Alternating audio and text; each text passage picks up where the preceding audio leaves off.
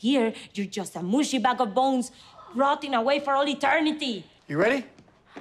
It's such a beautiful day. Why do we have to do this? Because when this thing is behind us, it's done, and we never have to think about it again. Come on.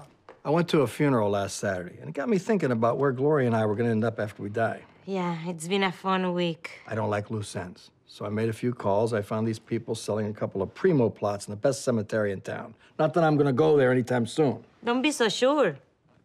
With all that bacon that he eats. Well, I got to give my cholesterol pills something to do. This is it! Ta-da! What is ta-da? I'm just saying, this is it. Ta-da. Ta-da is when you do a flip, or where the magician cuts the pretty lady in half. Not when you show someone where you want to shove their dead body. I'm not going to argue the proper use of ta-da.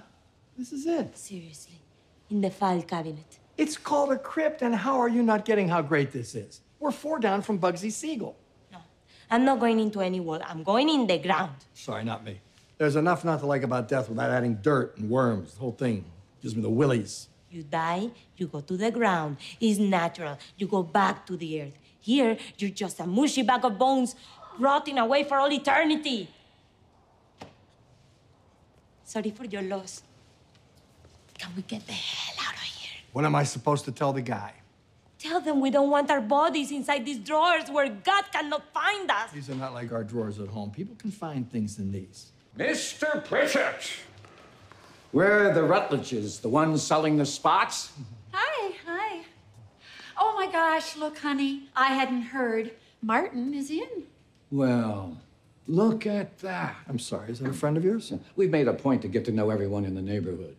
We think it makes it less awkward, you know, later. Oh, I'm sorry. This is my wife, Gloria. Oh. I'm Ed, and this is my bunk. And this is my loving wife and devoted mother of 3, Winnie. She'll be here. Well, I don't know what our lineup is yet, but at home, I sleep on the right side, so probably there. We don't mean to be rude, but you seem to be much younger than your husband. You're not rude. I'm very much younger. Is that a problem? Well, it's just that there's a good chance you'll be moving in long before she would. Our concern is your wife remarries, and she wants to be laid to rest with her new husband, so she sells this spot to the highest bidder. And we're left lying next to a complete stranger without even so much as a formal how do you do. Gloria, tell him you're in. I don't know, Jay.